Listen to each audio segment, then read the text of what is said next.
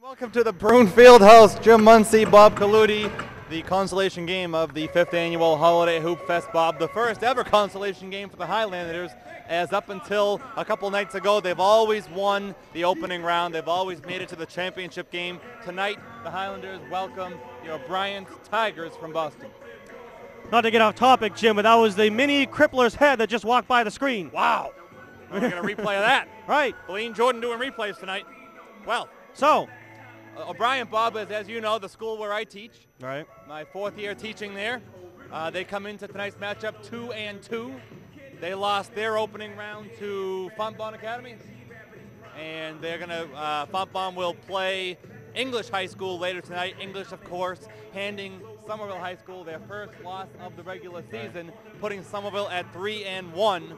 So they're going to follow that. They're going to follow our game with their championship game later. I don't think that's being televised, is it? No. No one cares about that. So tonight, Jim, is a big math quiz night. Yes. I will be taking tonight, during the broadcast, one of your math quizzes that you give to your 7th or 8th grade students.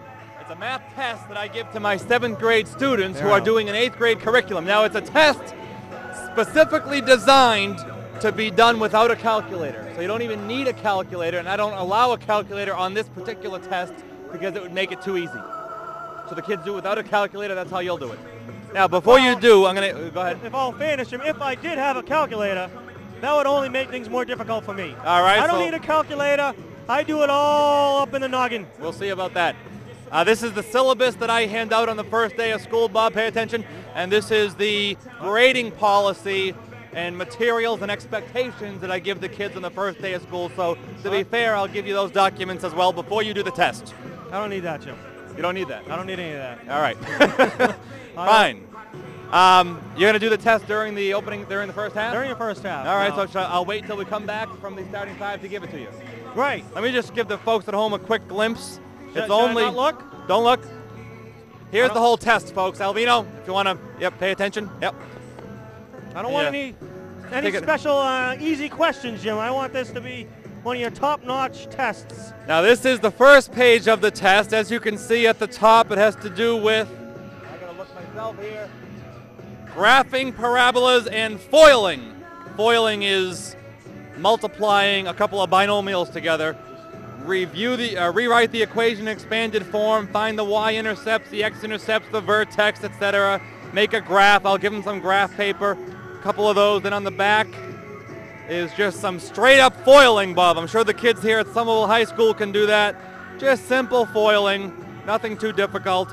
And there's a bonus question at the end for Bob. See if he can factor that bad boy. So that's the test.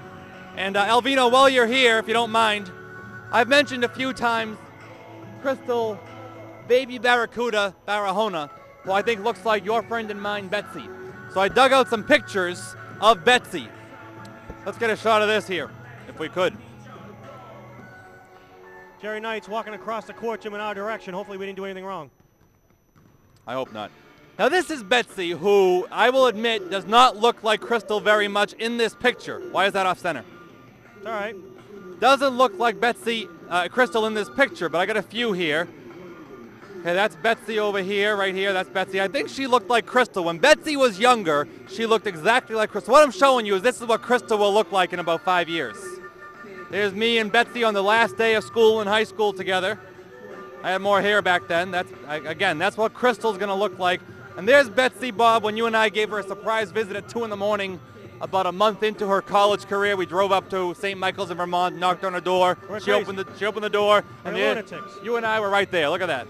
We drove the entire state of Vermont, Jim, at 2 o'clock in the morning with no headlights. It was crazy. And you got a speeding ticket going about 92, I think. I think they brought the sniffing dog out there, the canine, Jim. They did. They brought a dog out to sniff the car. So I went to get out of the way. No, young man, sit down. So I sat down. The dog went right on my lap. Right on my lap.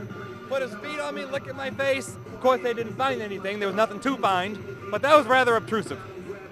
Rather extreme, Jim. Now, Jim, what is, with this bonus question on your math test, what is the maximum number that I can get for her? 105 will be your maximum possible score. It's a 5-point bonus question. Well, I will predict that somehow I'll get more than that. Let's do the starting 5. Stay tuned. Here we go.